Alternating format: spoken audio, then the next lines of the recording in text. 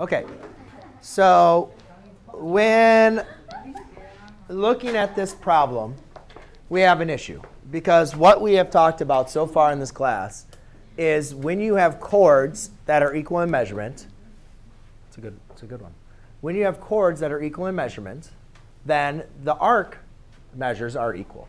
Or if we have arcs that are equal in measurement, then the chords are equal in measurement. We look right here. We don't know the value of x, so we can't confirm that these two chords are equal in measurement. You can, well, how? We don't know.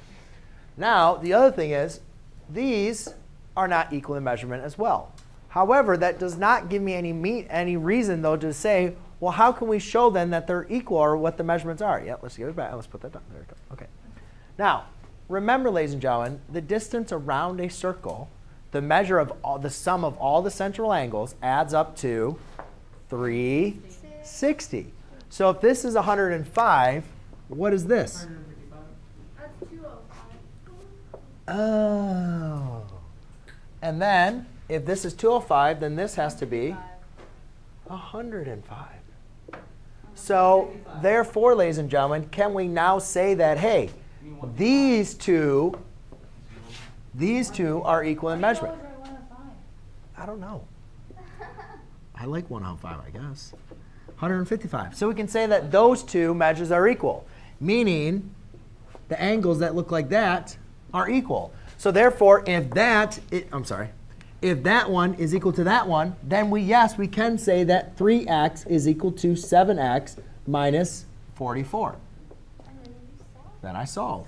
Negative 7x, subtract 7x, negative 4x equals negative 44. Divide by negative 4, divide by negative 4, x equals 11. Can you tell me why do you need 205? What's the purpose of that? It was just to show that since that's 2, because if I give you 155 and 205, you know those are not equal. If these two arcs are not equal, then the chords are not equal. But what I was understanding, then you can't do anything. That's what I'm saying. You can't do what we are talking about with 105 and 205. So will they always be equal? But yes, we're able to show that, yes, this arc is not equal, but that arc is equal. Since these two arcs are equal, these chords are equal. Because these are the chords that produce those angles. All right, that produce those measures. Yeah. Yep. You guys feel pretty comfortable with that?